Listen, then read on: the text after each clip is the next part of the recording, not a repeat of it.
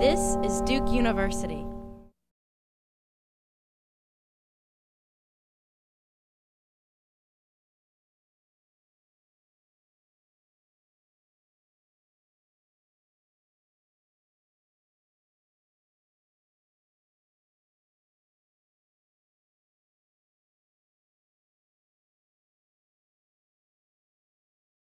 Bit brief, and I may skip over some slides. I titled this talk, "Can Dismal Science Promote Social Enterprise?" because I'm not really, I'm not part of CASE. I'm not a social entrepreneur. Well, no. No, well,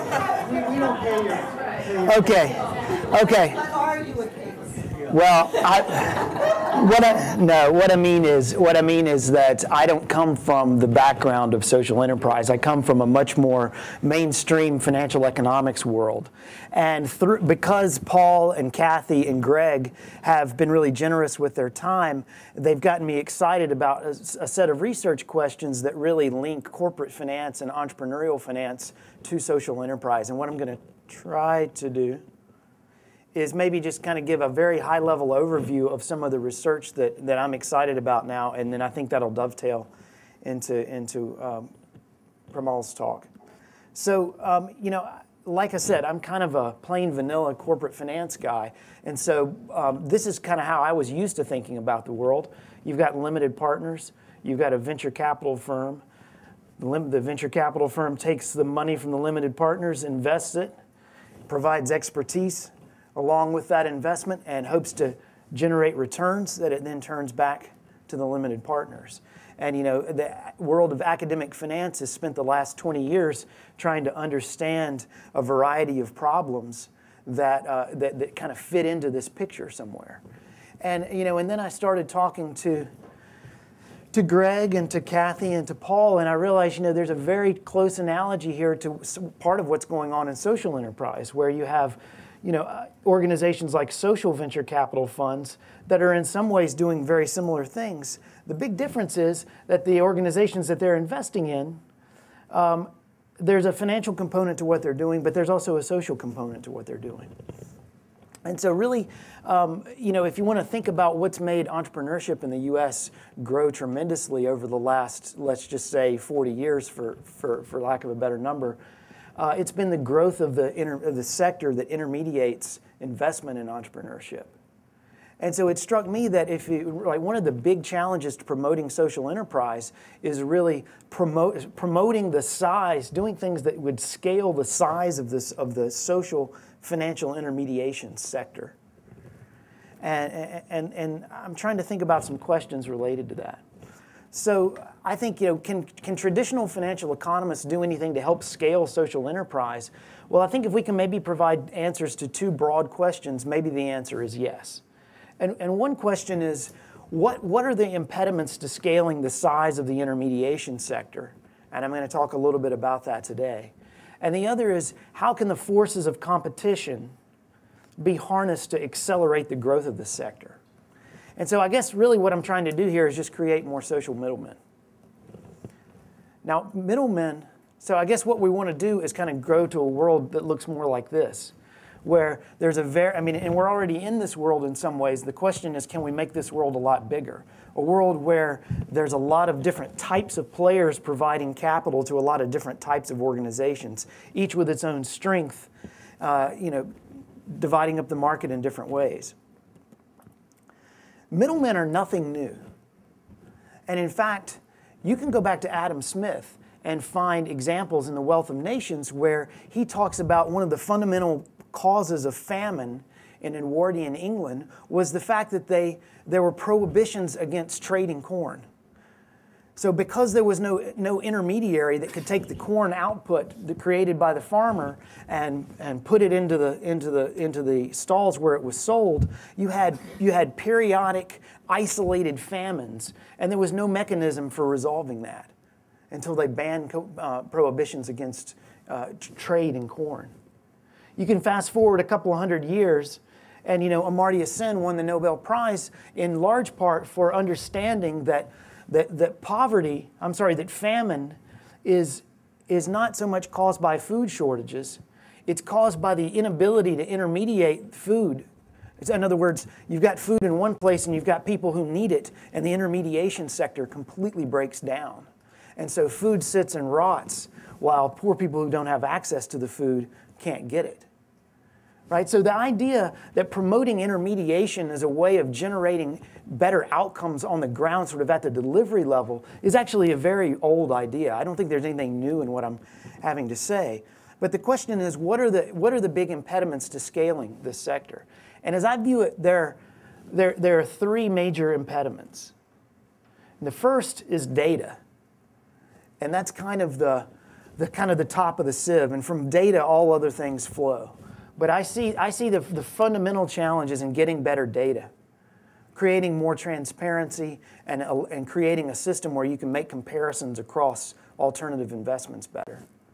With better data, I think you can make better governance decisions and better compensation decisions. Now, this is a problem. You could just as well say that data, governance, and compensation are three challenges that we face in the commercial entrepreneurship sector. And indeed, I think that's true. The trick here, though, is that measurement is so much more difficult. That the data challenge is hard, but also there are important interactions between these. So what do I mean by data? I think that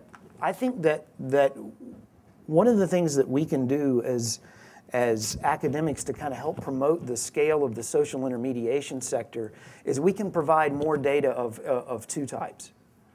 The first type is what you might call just standard program evaluations. And we've made tremendous progress in this area over the last 15 years. And basically, a lot of the program evaluation literature works off of the idea that programs get oversubscribed.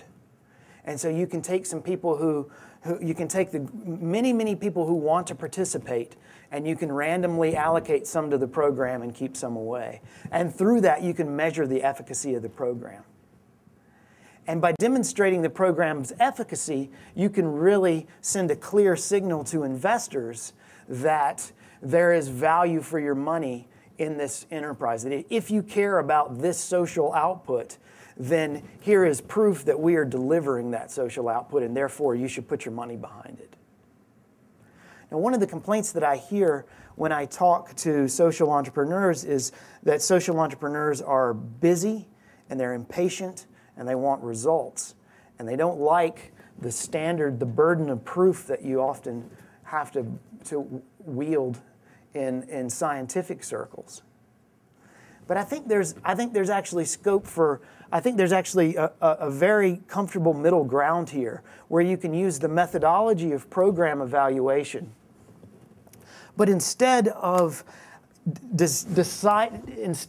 saying, okay, we're not going to say that this program works unless we hit this draconian standard of proof, we can ease off and go towards much more of what you might call business judgment principles. And is that my cue that my time's up? No.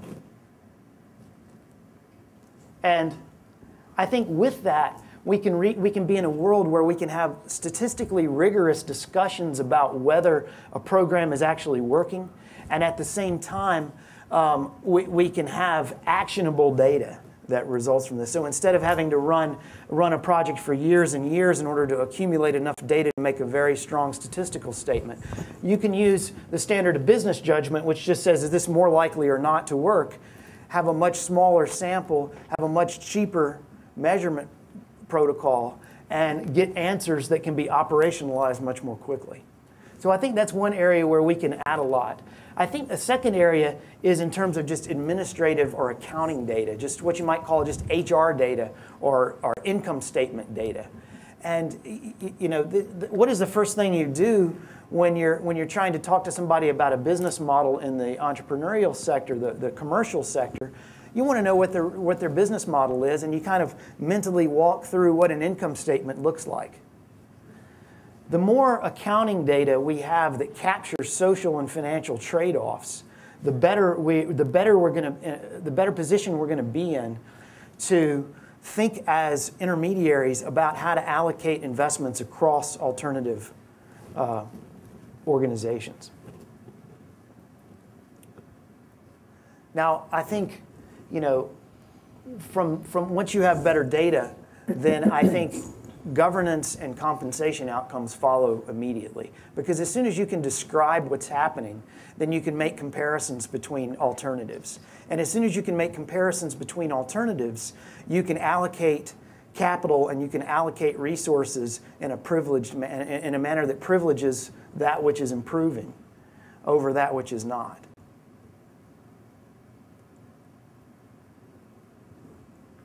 So I think what's the big outcome that would arise from, suppose we had a lot more data and a lot more measurement tools and a lot more program evaluations in this space.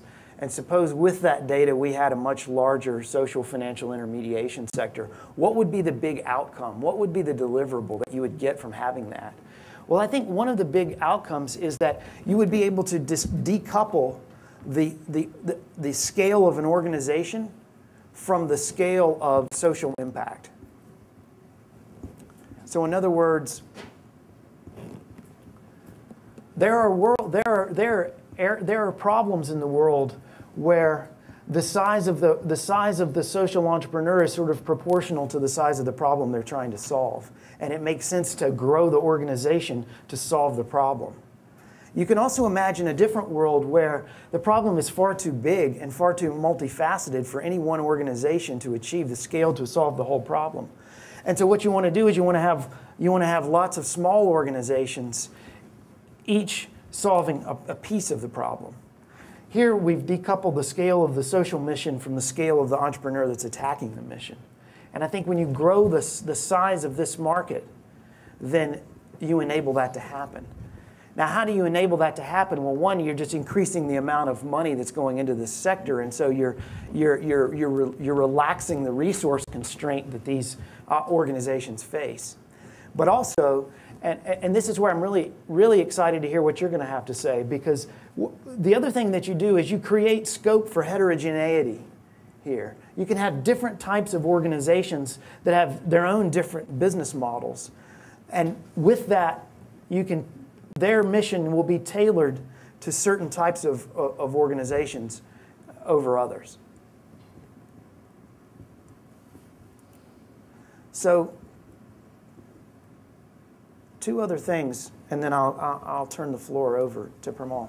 Two other things that I think we could get. What's the big prize here? In some ways, is that you could understand what was the social cost of capital. And so we think about publicly traded firms in the world who have a cost of capital, and that reflects how much that tells them how much they have to pay investors to take on the risk of investing in their organization. So if you think about earning financial returns here, along this, so a firm out here has a very high financial return, a firm here has a low financial return. You think about this axis telling you about social returns. So a firm here has a high social return, a firm here has a low social return. And if you want to think to Greg and Kathy's discussion this morning about business models, well, maybe social enterprises, maybe different business models that attack a problem in a certain social sphere can be described as sort of points along this line. They're trade-offs between having more social output but at greater financial expense, or maybe having less of an immediate social output, but at a more sustainable level of operations. So what does a sustainability line look like? It looks like just a straight line that says you're breaking even here. So viable businesses would be anybody in here. The more data, if we had data that actually allowed us to make trade-offs between financial returns and social returns, then we could change the cost of capital from being something that was more or less a break-even analysis to something where we were looking at trade-offs between the best social alternative, the best financial alternative, as defining essentially the viable social business models. So what would that do? That would shut down a lot of, speaking of shutting down,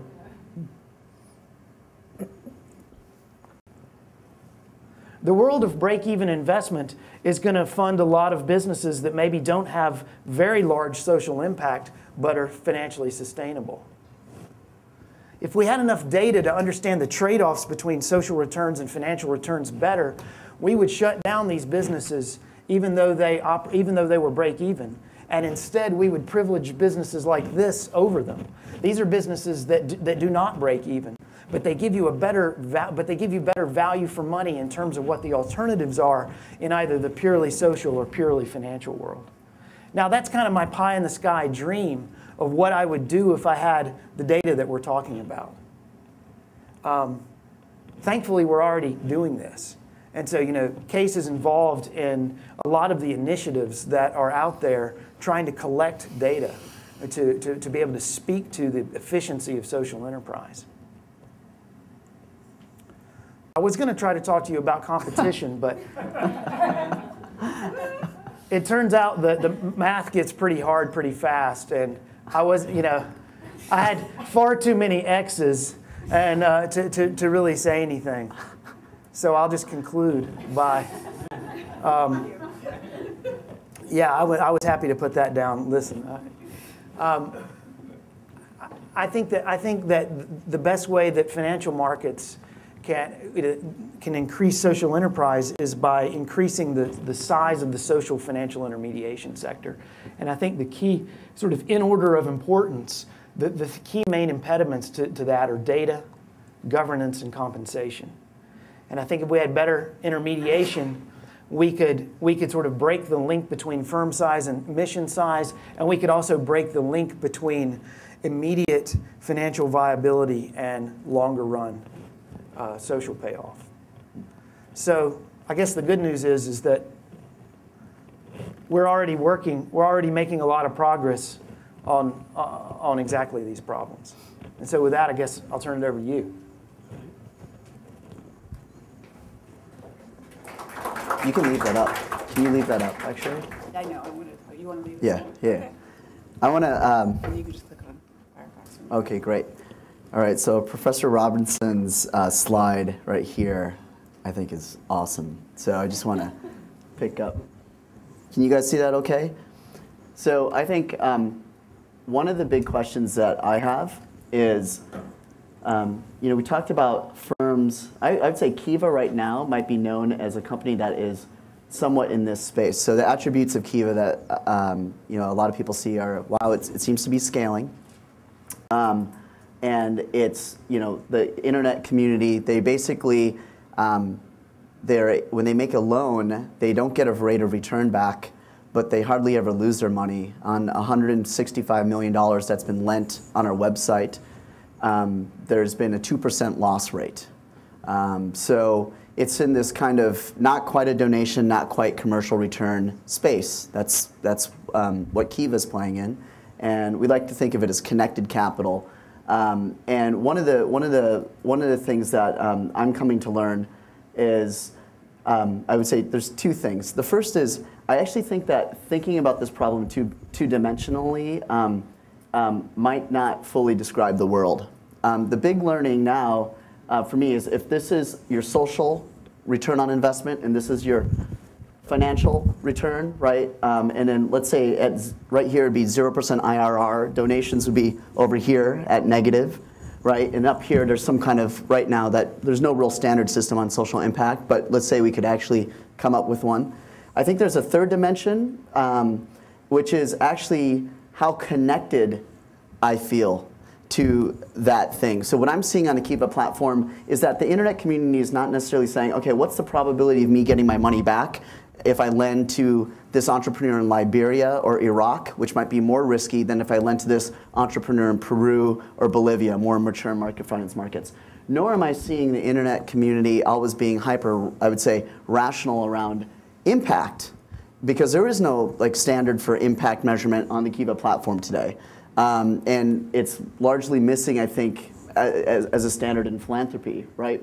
Oh, so So one thing I'm seeing is that people tend to invest along where they feel most connected or their affinity, which seems to me could be a challenge essentially, because it might mean that what Kiva lenders are doing is not always the most socially optimal thing. So that's I think one of the problems that we face, which is why we need to figure out standards around social impact so that we can at least put this data on our platform so people can make more informed choice. Because otherwise then me coming to the site, I'm going to prefer lending to someone in India because of my heritage, even though the greatest social impact might be somewhere else. That's one thing I want to say. The other thing though that we are seeing is that Kiva lenders essentially seem to be very risk tolerant, if not risk seeking. So some of the places that get funded the fastest when an entrepreneur profile is posted up is in the highest risk places like Iraq or Afghanistan. And so what that's allowed us to do is actually go into places where commercial capital is not flowing. And I think this is really something that we want to explore more. So for example, in post-conflict Africa, there's this common cycle where there's civil strife, then aid or relief organizations will come in. They'll be there for maybe 3 to 5 to 7 years. Then that will dry up. Essentially, if the institutions aren't strengthened to a certain place and the kind of economy is not at a certain level of strength, the probability of that civil strife reemerging happens again, and there seems to be a cycle sometimes. So one of the things that we're trying to do is actually target the internet community's capital because they're willing to take more risk because it's based on empathy versus a bank when they lend. It's based on kind of what shareholder return requirements are. And there's so much risk distribution on the platform because people are going in $25 increments. We're trying to actually fund organizations that can't get funding from the commercial sectors. So today, after 5 years on Kiva, we now fund more microfinance institutions in post-conflict Africa than any other funder worldwide. And what's really exciting is, so we're in, this organization that we've been working with for the last 18 months in Sierra Leone. We now have gotten them to a point where, let me show this organization on our website here. So I'll go back and do kind of just a Kiva 101 thing, but one thing I'm really, really excited about is this potential where essentially, so today there's 154 field partners. These are microfinance organizations on the Kiva platform. We're growing at about 2 to 3 a month, and it's in 53 countries. But this organization in Sierra Leone, we were the first outside debt funder. Up till that point, they'd only gotten donation capital. And essentially, because of their track record on Kiva, because this is, as David talked about, one of the problems is data and information about an organization. You can actually see the delinquency rates of these organizations on our website.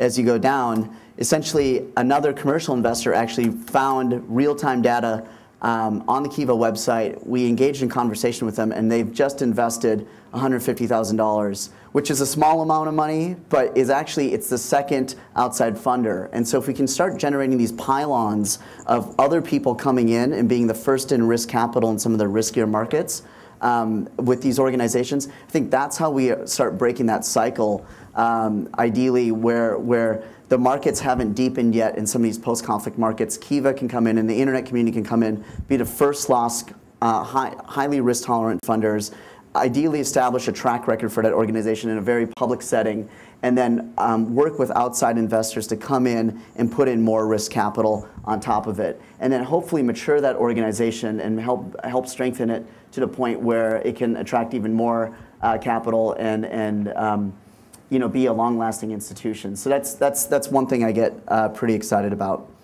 Let me back up.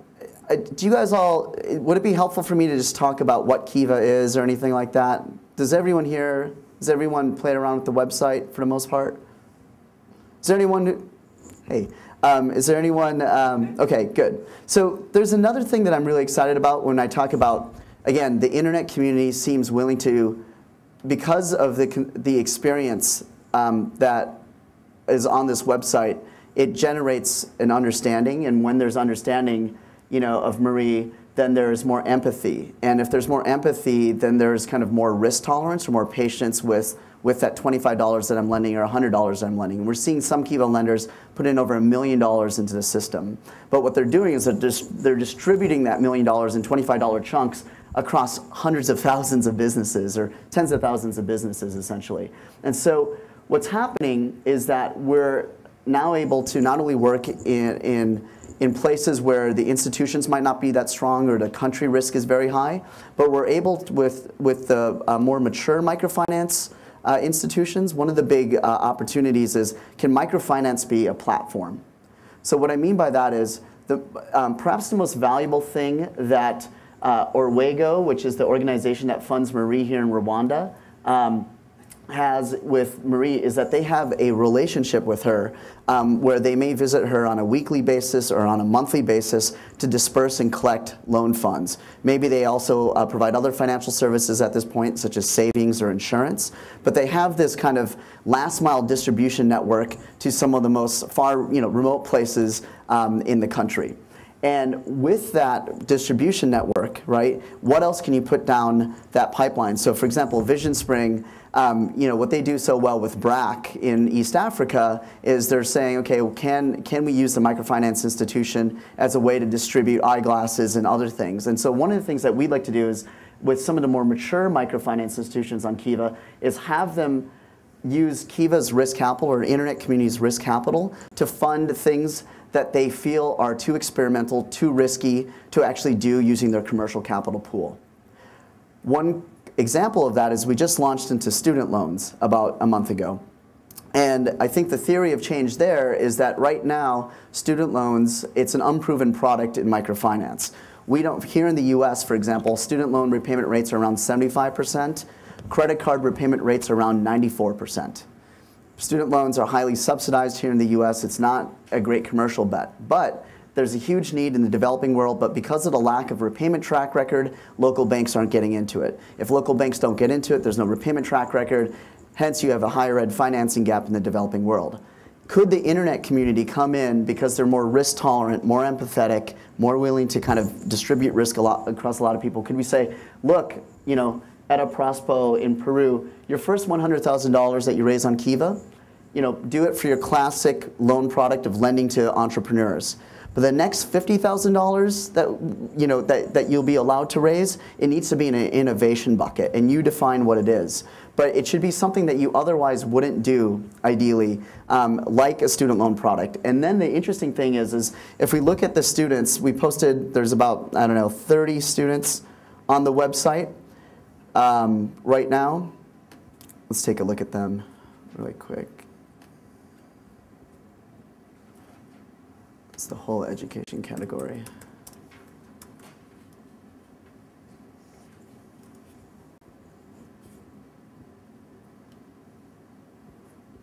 Actually, personal.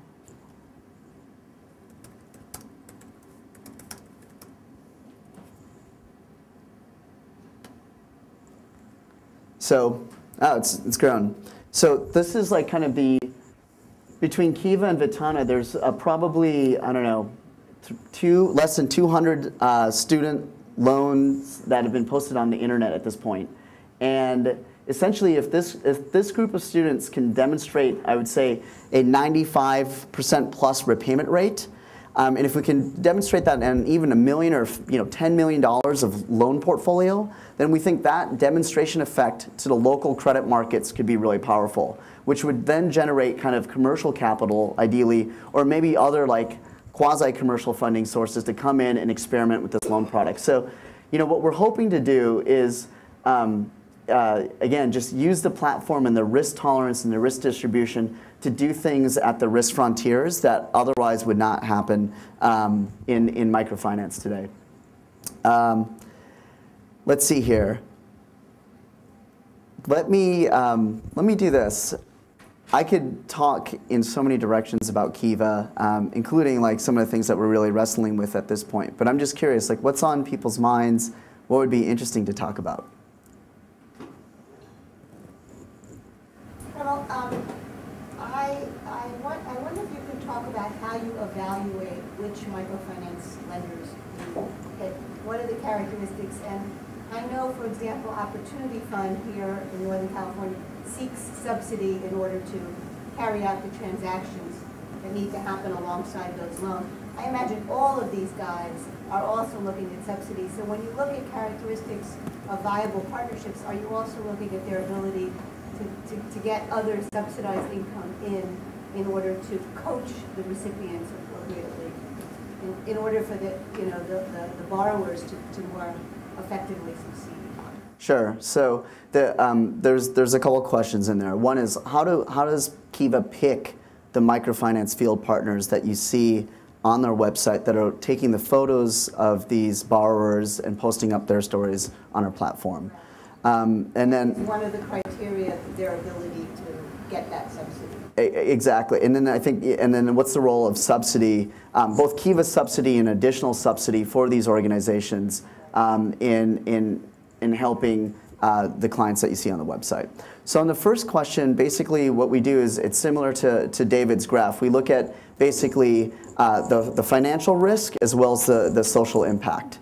And on the financial risk, there's a whole set of standard indicators there, right? Ranging from, do they have audited financials? Is it qualified or unqualified? You know, basically the strength of that, the board governance, we look at the management team, we look at other investors that have participated in that MFI, we look at their portfolio at risk, their operational self-sufficiency. There's all those classic metrics that a typical investor in microfinance would look at.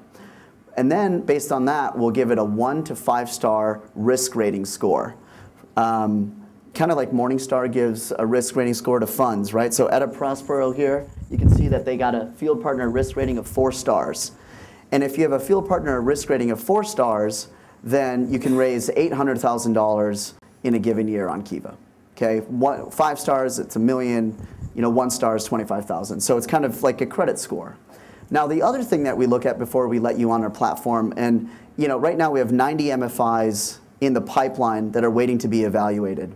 And we can only bring on, again, about 2 or 3 a month. That's what we have capacity for. And the big thing, the other thing we're trying to figure out is what is the social impact of Kiva actually lending to this organization? And so one tool that we're using that we hope becomes a de facto standard in microfinance, it's called the Cerise tool. The Cerise tool, it's 71 questions where you look at the organization based on, you know, targeting outreach. So for example, what % of their branches are rural? What % of their clients are women? What % of their clients are below the poverty line? Do they, what tool do they use to assess where the client is relative to that poverty line? So there's a whole set of questions around that. There's a set of questions around products and services. So beyond the loan, do they offer savings, insurance? There's looking at their social responsibilities, particularly towards the clients. So what do they do around client protection, client education, pricing transparency? That's a huge issue in microfinance. So there's a series of questions that the organization needs to go through. And we look at kind of the results there. We look at what's the impact of Kiva's funding, the risk-tolerant funding, and it's also the visibility and the transparency we can give that organization to the rest of the investor community out there. And based on that, we decide whether or not we want to bring them on. Now, in terms of the role of subsidy, one thing that gets really exciting to me is, for example, at Prospero in Peru, let's say that today, the way that they get, you know, they've raised $1.6 million for 6,000 entrepreneurs in their community in Peru on Kiva's platform.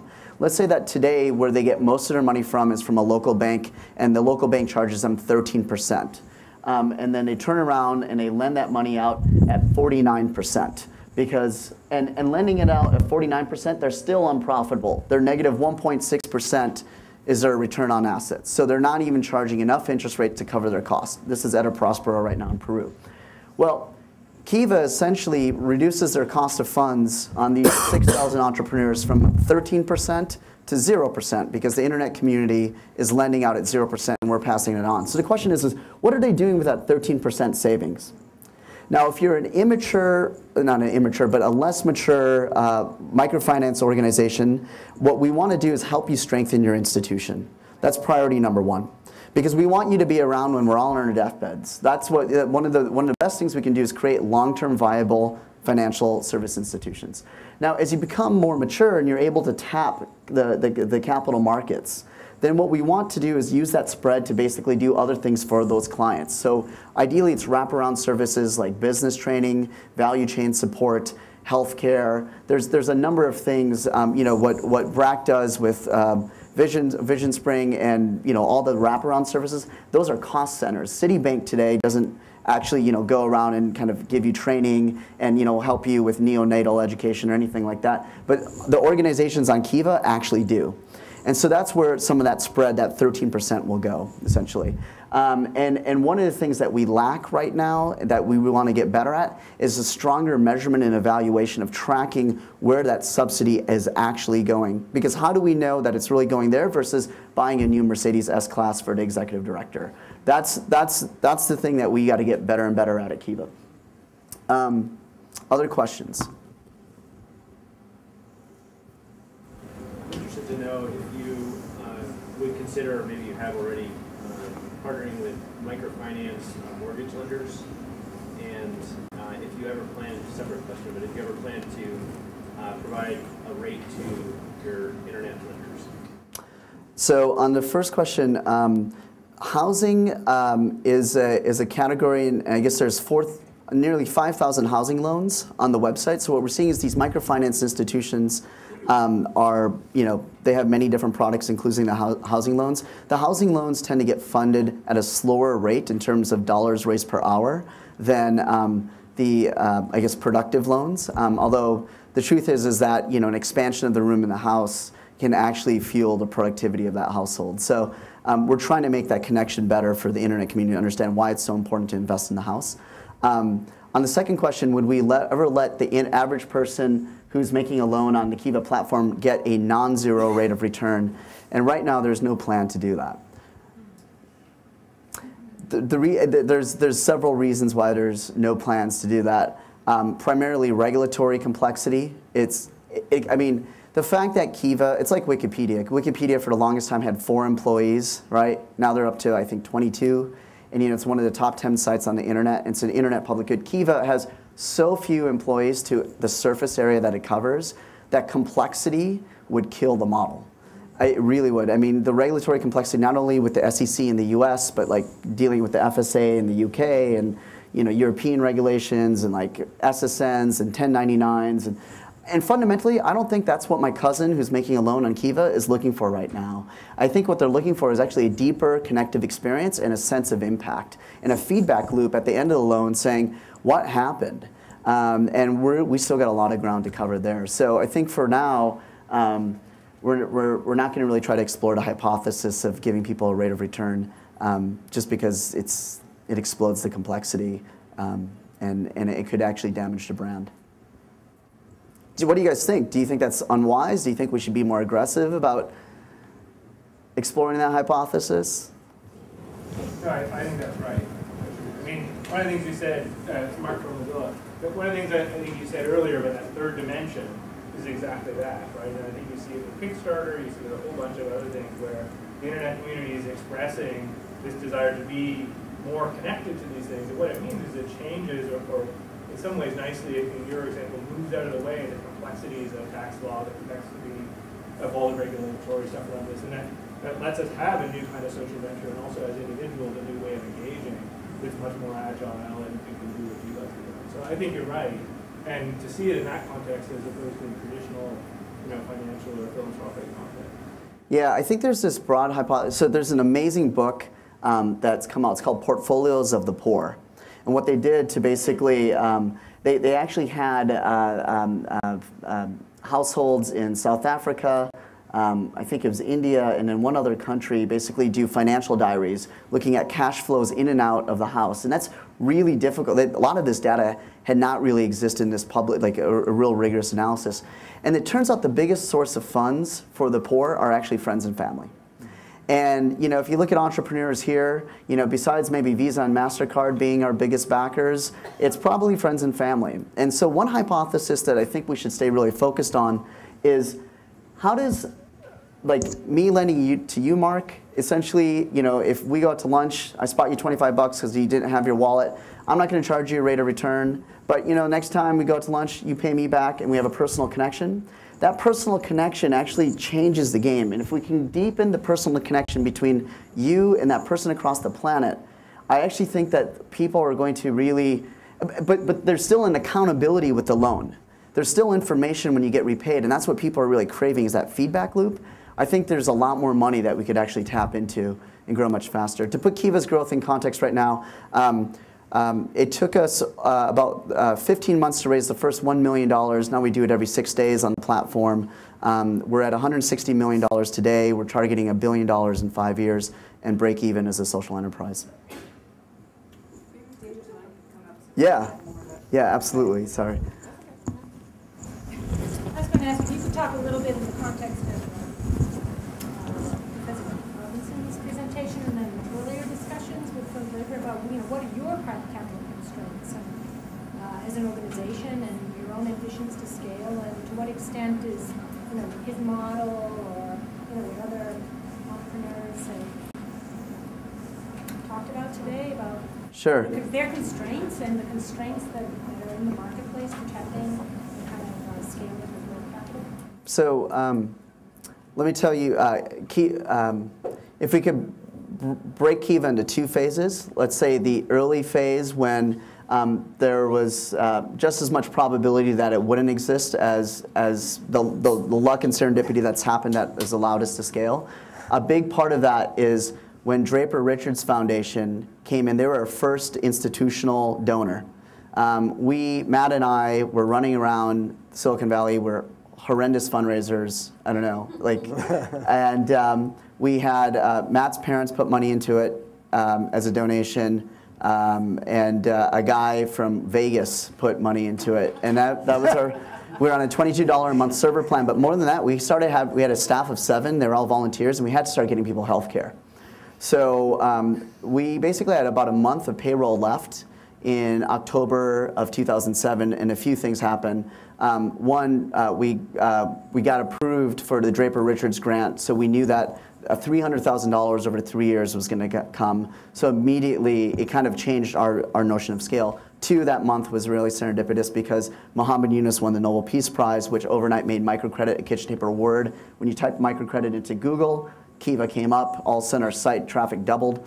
And then 3, we were on PBS Frontline World, which was almost like a big Series A injection because there's a lot of site traffic. And the way we make money on Kiva, what covers 70% of the bills is essentially this.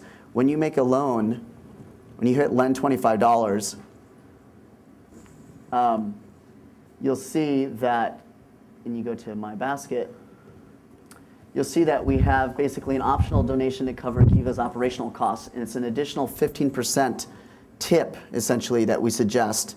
And unlike most restaurants in America where people do tip 15%, usually about half people choose to not tip us at all because they don't want to eat into their principal, and then the rest tip us about 15%. So we're making on average 7.5% for every dollar that's rolling through the system. To run Kiva, it's costing us 10 cents. Or 10%. So we have kind of a 3-cent gap. That 3-cent gap right now is being covered by a set of foundations.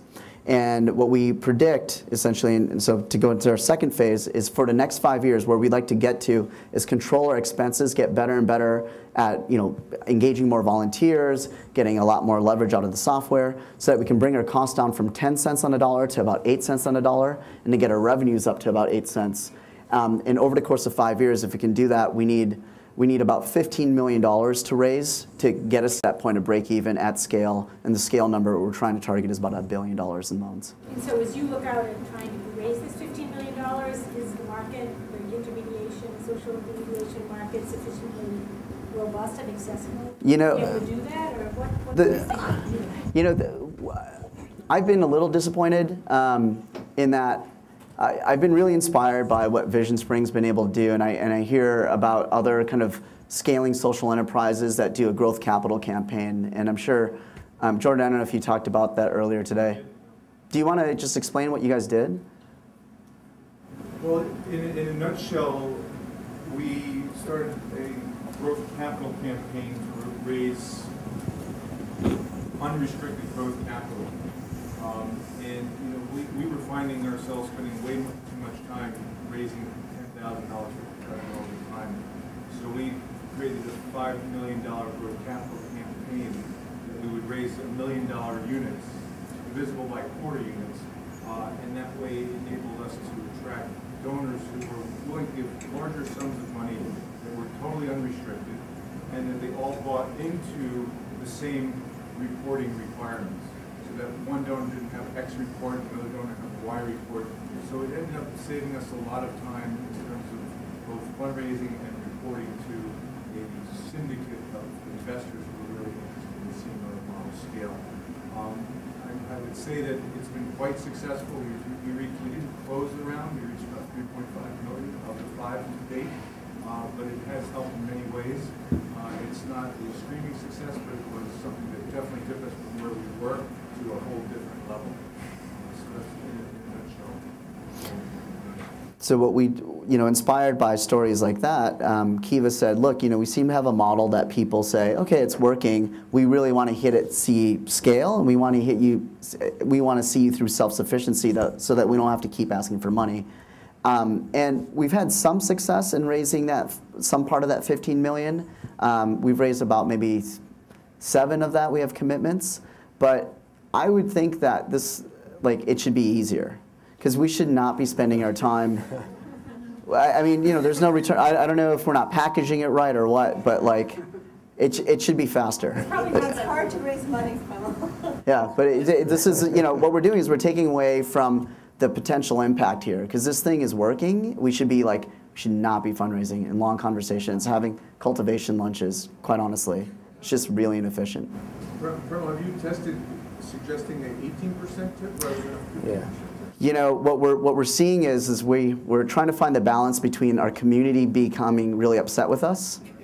So we started at 10%, and then we ratcheted up to 15, essentially, and every day we get about 20 people writing in upset. So we're trying to figure out at what point does a brand become actually, does the brand lose its luster, And we sign up about 350 people a day, so it's almost 10%, of people. One of my students, when I talk about your business model, because we interviewed your CFO for our project, said, why aren't you charging the MFIs a small percentage? This is an institution base who has a vested interest in a relationship with you. Why not?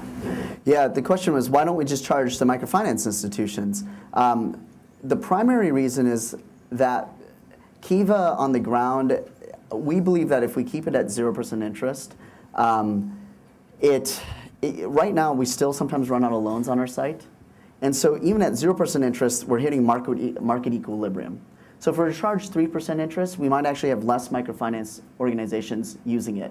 Or the organizations that could actually afford it, which might not be the organizations that we want to work with. You don't want to interfere with that. Yeah, we think that there's an elegance to just keeping it at 0 and then just trying to stay lean at this point. Also, there's a bunch of tax withholding issues and regulatory complexity that we just got a general counsel about a year ago to help us sort through these kind of things. I have a question for Mr. Roberts. Sure. So I appreciated the pictures you had of the competition, because actually that's something that, I don't know, it was competition among essentially the social entrepreneurs and the nonprofit. That's a piece of this world that's really misunderstood. Yeah. So everyone feels like, oh, I'm going to be a social entrepreneur, I'm going to go out and create a new NGO. And I think I heard that there are 30,000 nonprofits in Durham, which, if that's true, I mean, that's not... I hope that's not true, but... that's what one of your colleagues mentioned to me. But, so there's a preponderance of these kind of one-man or one-woman shops, and the market is not that efficient. Right. Because it doesn't take that much to stay in business, if you will. Right. So I would encourage you to go back to the drawing board. Go back to the math. No, because I think that we don't think about competition within the nonprofit or social entrepreneurial space in the same way that we do, and maybe we should. Well, I think that's an interesting point, and this was one of the things I I was trying to hint at when I said that one of the big payoffs here is kind of breaking the link between the scale of the individual organization and the scale of the social mission that it's achieving. Because you can imagine that if you have a lot of competition amongst social entrepreneurs, that the ones that aren't efficient at delivering social impact, well, will be forced to close, and then what will happen? Well, maybe those people will kind of get folded into the organizations that are expanding and succeeding. And so that can be a force that promotes the amount of social impact out there through kind of the churning process that we've come to accept in the world of commercial venture entrepreneurship as part of life, and an exciting part of life. Yeah, going back to the interest rate issue, I'm still, to be quite honest, not 100% convinced with your answer of why not charging the MFI. Yeah. From the perspective that you definitely want to create the subsidy, that 13% for the other services that they are bringing, but at some point, to really create a market, these institutions have to become financially sustainable. And at that time, perhaps that could be the moment for you to charge some sort of percentage. I'm just kind of wanting to probe that a little bit more. It's a great question. I mean, even as I think about it, I'm like, I wonder what if we're really kind of optimizing the revenue at this stage. Here's some of the numbers behind it. One is, although there's a long line of MFIs that are willing to get onto the Kiva platform, what we're finding is that the compliance, for example, only 30% of the loans that come to term on our website, there'll be an actual feedback loop of a progress update posted. So we have low compliance from our microfinance institutions because it's not 0% interest capital. There's two costs. One is, there's a lot of administrative work of taking the photos, getting your loan officers' cameras, gathering this data. Now, once you get operating efficiencies, we've estimated to be pretty cheap, but there's that cost, and we're still not getting our current model working. And if you don't get our current model, if our lenders don't get an update on how the business performed or did not perform, they become disengaged. And today we have, it's something like $18 to $20 million just sitting in Kiva accounts stagnant, that is not being relent because people aren't getting the feedback mechanism that makes Kiva, that's the potential. So right now we're trying to actually create more cost at the MFI level in terms of them reporting and creating a more compelling set of updates. That's the bigger priority, to keep the lender base engaged. That's one of the big things. But I think longer term, it's something interesting to look at. Also, because the long-term dynamics of our model is as people relend their money in Kiva, they tend to not want to tip us. Because let's say you put $100 into the system, the first time through you're going to tip us 15%, but then when you get $100 paid back, you kind of want to just relend that all to the poor. No one wants to pay for overhead. And so what we're seeing is that our take rate on our lenders is going down to some degree, so we need to figure out either how to get more efficient or find new revenue streams. And I think that might be something we should open up. So it's a good question. So I've got a question for you. Yeah. If I go onto the site and donate money, you're going to charge my Visa card or my MasterCard. Well, why don't you get them to pony up some money? Well, I know, yeah. but I mean, why don't you structure the deal? Why don't you do it on a deal flow basis so that every $100 coming in off a Visa card gets a right back to you? Okay. Well, so maybe just, you do. Right? Yeah. So just to explain this, one thing that has actually enabled the Kiva model is that we have this sweetheart deal with PayPal, and PayPal basically gives us free payment processing, which basically there's no variable cost of the dollars going back and forth in the system. If there was 3% tax on the way in, which is a credit card fee, and then 3% tax on the way out, right, to get your money out, all of a sudden we'd have -6 cents of a new cost on top of the 10 cents. It would be not model crushing, but it wouldn't be good. So we're already getting it for free. But the thing that what I'm learning is that it's easy for PayPal to give it for free, but no company wants to sign up to sustainably actually add more money onto their books to pay for us. So this is why we're trying to raise it from hundreds of thousands of people and in little chunks. But Visa did just give you $1 million Yeah, and then this week, so thanks for so this week, Visa just gave us $1 million to expand awareness of microfinance in the U.S. So what we've just done on our website is, what we're seeing is that there's 20 million small businesses in the U.S. that are underserved by the current financial system. And today, the microfinance organizations in the U.S. have reached about 120,000 people. So small penetration, big problem. We think that one of the gating factors is small businesses, like a home daycare center, right, that has a thin credit file or doesn't really have a credit score. They can't get commercial credit. They don't want a $50,000 loan. They just need $10,000. They don't know what's out there in the community. So what Kiva and Visa is trying to do is actually build a lot more awareness. So we've created an online portal for small businesses to come to our website, since we're already getting 1.5 million people a month coming to the site, where they can learn about how to apply for a microfinance loan. So that's a big part of that partnership. We have time for one more question. If there is one. There is. You're it. I was wondering, do you have a sort of standard process for collections if people are delinquent or fail to pay on the partner side, and do you share best practices among them? Yeah, the collections are done by local field partners on the ground, all independent organizations from Kiva, but part of our due diligence and monitoring on them is to look at basically, there's a set of 6 client protection principles. And one of them looks at kind of the ethics of the collection practice, pricing transparency, kind of a number of other factors that I think we get the benefit of here in the US, for example. And right now, while we're chasing this issue down, if we find any serious infractions, that's grounds for pausing or basically closing the relationship. We really want to send a strong message around client protection, especially in light of just what you're hearing about in India, and I mean, it's a big reputational issue for the industry. So I think what we have here is a great example of an organization that has taken an innovation around data, right? What can you provide back to an individual to motivate them to do something, and you've been able to scale incredibly and create a whole new layer of capital in the marketplace. And as you said, we're talking about a much more risk-friendly layer in many ways that can enable other things to get done. So relates your work to your work, and we're really pleased to have had you both talk about it. Thanks. Produced by Duke University, online at duke.edu.